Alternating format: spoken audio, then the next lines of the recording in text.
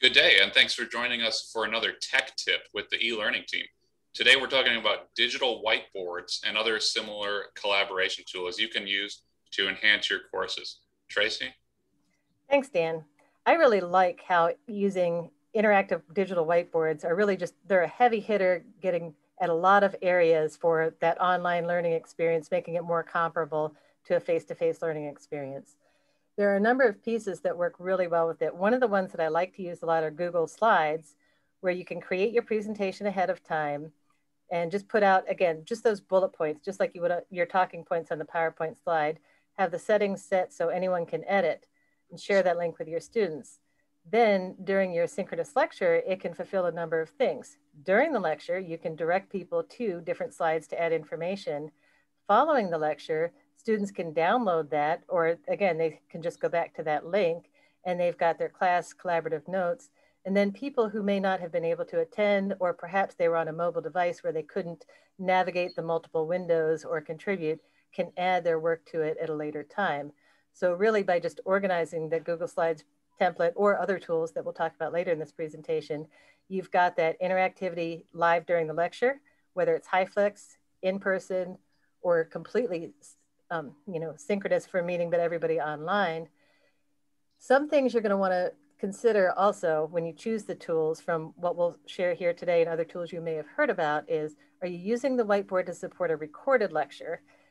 So if you using it alone, or are you choosing your tool so that it's something that you're using the whiteboard with a small group, or is it something that you're going to be using with a larger class? And those are just some of the parameters that as you listen to these tools, think to yourself, which one of these will work the best?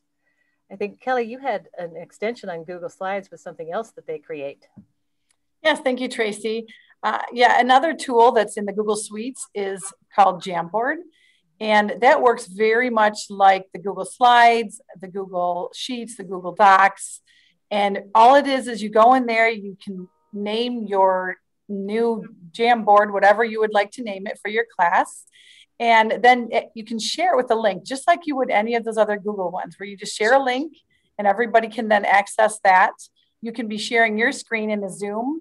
And while other people are accessing that, they can see the live different editions. So it works very much like a whiteboard with, say, sticky notes that you want to have everybody do brainstorming, or maybe you want them to answer a question, or maybe you want them to ask questions on certain topics. So you can really organize it however you would like it to look, and then have everybody kind of add in, and you can all work live on that collaboratively, and it's an open source.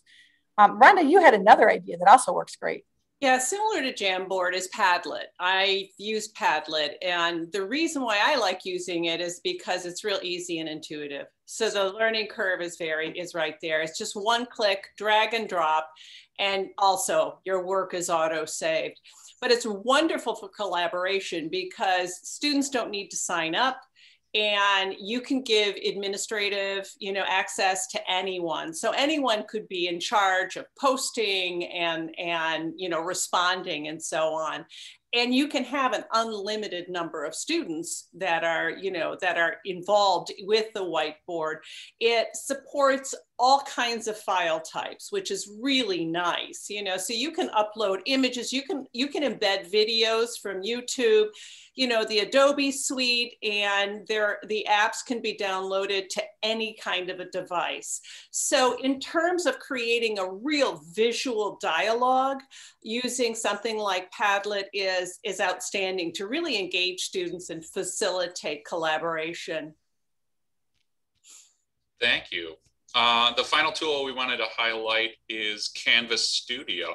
Now, everybody knows about Studio, but not as many folks know that it has some drawing options which act as kind of a whiteboard overlay on the screen that you might be using screen capture for. So fire that up just like you would screen recording, and you'll have on the toolbar an arrow that'll give you access to the drawing options, which appear generally as a toolbar at the top of that screen that you're recording on. You can point to things, highlight things, very similar options to the whiteboard you might see in Zoom or Teams. Now that's most useful for individually, recording your lectures and whatnot. And students, don't forget, also have full access to Studio, so they can record similar things as assignment submissions, whether individually or as a team. The links to all these tools are going to be in the video description, so check those out and be sure to join us for more tech tips in the future.